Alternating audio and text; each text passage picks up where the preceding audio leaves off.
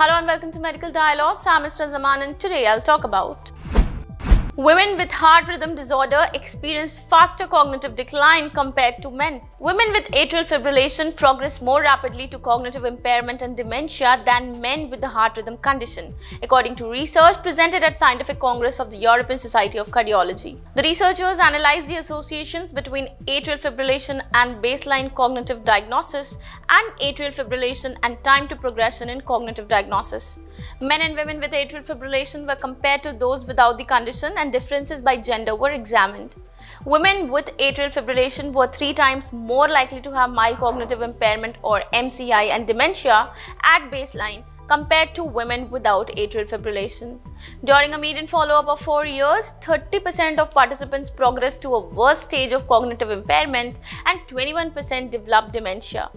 Women with atrial fibrillation had a higher risk of progressing to a worse stage of cognitive impairment compared to women without atrial fibrillation. Regarding progression to each stage compared to women without atrial fibrillation, women with the condition were more likely to transition from normal cognition to MCI and from MCI to vascular dementia.